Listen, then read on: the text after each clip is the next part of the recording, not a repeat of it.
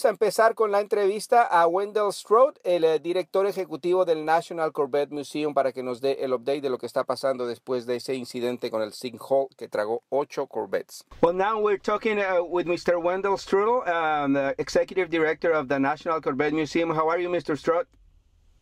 Outstanding. Thank you. Well, you had some pretty bad news a couple of weeks ago about with that sinkhole that took in 8 of the cars at the museum. Can you please tell us first what you know now from what happened and what caused the sinkhole?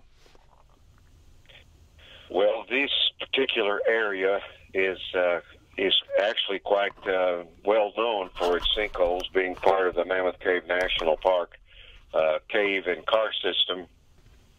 What is different about this one is that it was inside a building and that it took 8 Corvettes with it. But we do have that issue as part of this area, but with proper mitigation, we build houses on them, we build manufacturing plants on them, we build interstate highways on them, and it's very something that we, our construction people know how to address.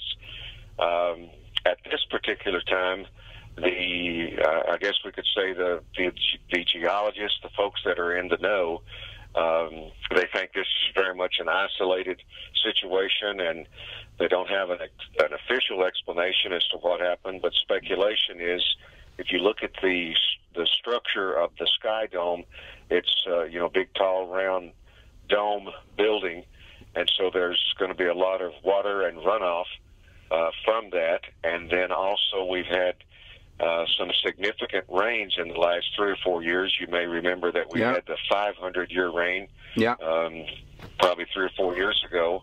And so the water going down was probably taking some soil with it. And as we had the big rains, then the water levels would come up, and then as it would go down, it would take soil with it. So it was kind of a combination, and I guess the conditions were just right for this particular area, for this sinkhole to develop. We can see, in looking at the pictures that have been taken, you can see a cavern, a little cave-like, on each end of that sinkhole. So that kind of indicates that something was there and was just waiting for something like this to happen. Yeah, I remember a case in Florida. I think it was last year where the sinkhole happened inside a house too, and unfortunately in that case, it took one man into it, and he unfortunately died. So the immediate question, I guess, is the rest of the museum safe? I mean, what's going on with the museum right now?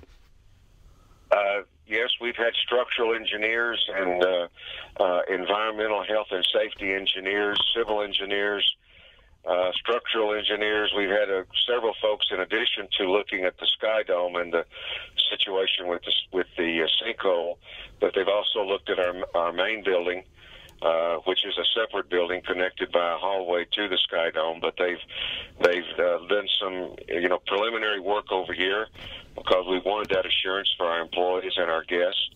And then we've also agreed that we're going to do, in a couple, 3 weeks, we're going to do more testing over here. They will be bringing in a microgravity piece of equipment. They place it every 10 feet, and it goes down about 20 or 25 feet, and of course it's looking for voids, for caves or anything underneath it. They don't think anything is there, but we want to know for sure, and so we're taking extra measures to be sure about that. But we are open, and we might add that we've added a plexiglass window back in this hallway that connects the 2 buildings, so visitors can look in and see the sky dome. They can see the workers working. They can see the sinkhole. So we invite people to come and visit us, and we're open 8 to 5 every day Central Time. So the sinkhole has become part of the museum now, huh? It looks like. Yeah, that's a good way to put it. Absolutely, and we might just say, with regard to that the red spire will be kind of the first order of business, and that actually started on Thursday. 20th of February, and it will be stabilizing and reinforcing that, because about 30% of it is undermined. So they'll be working with that, and then they'll be extracting the cars, the 3 cars that are on top. Then they will begin to reinforce the sides of the sinkhole, and then begin extracting everything else, all the soil, all of the concrete, anything and everything that's there. And of course, as they do that, then we'll recover or uncover the remaining 5 cars, and of course we'll extract them as well. Yeah, it's going to be a lengthy process, and I guess you have to be really careful, not only because of the cars, but mainly the people working around that and all that. So I guess, do you have any time frame for that process to be complete? Well, the engineers and the construction company, they're saying 3 to 4 weeks to have the 3 cars out, and also to have made significant progress on removing all of the other cars, and removing all of the dirt and concrete and those barriers and everything else that's back down in the sinkhole. Yeah. Okay. So the sinkhole, you know, has been.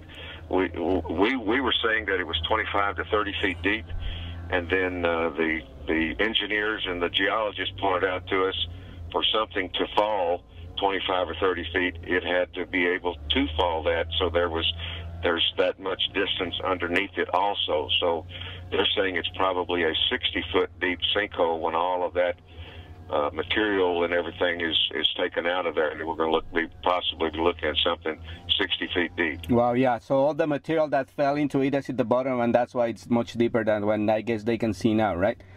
So we're talking with Executive Director of the National Corvette Museum, Mr.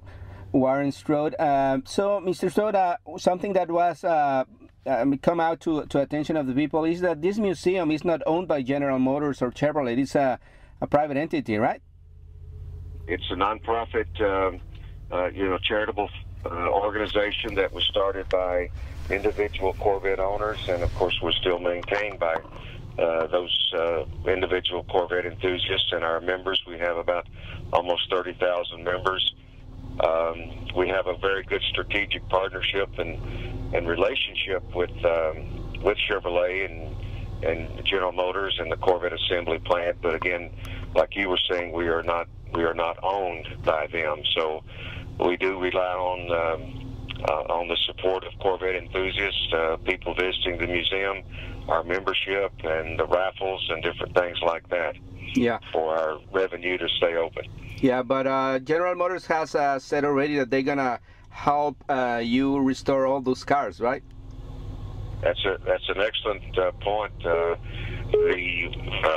It's been probably 3 or 4 days now that we got the wonderful news that Chevrolet has worked out with the GM Design Center in Warren, Michigan, and they're going to restore all 8 Corvettes, and so they will be going to the GM Design Center. Ed Wilburn will be has personally indicated he'll be overseeing the restoration. So we're very, very appreciative and very, very thankful for that. Yeah, Ed Wilburn is the Vice President of General Motors of Global Design. So great input to that, to restore those 8 cars. So finally, as you were saying, you're a non-profit organization, and I understand you're taking donations to help restore the cars and like fix the museum too, right? Yes, we sure are. There's the remediation of the museum, of the sinkhole, and of course we have a deductible, and then this prevention work and reassurances work. Those things aren't covered by insurance. And we have individuals that are making donations and Corvette clubs, and we greatly appreciate that. And we'll just maybe mention that our website is CorvetteMuseum.org, and if you click on there, you can see webcams, but you can also see a donate button.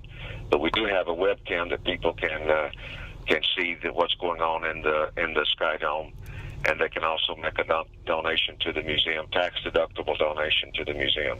Well, excellent. We're going to also share that information on our own website, so our audience can take a look at that and hopefully help also in the restoration and the fix of the museum.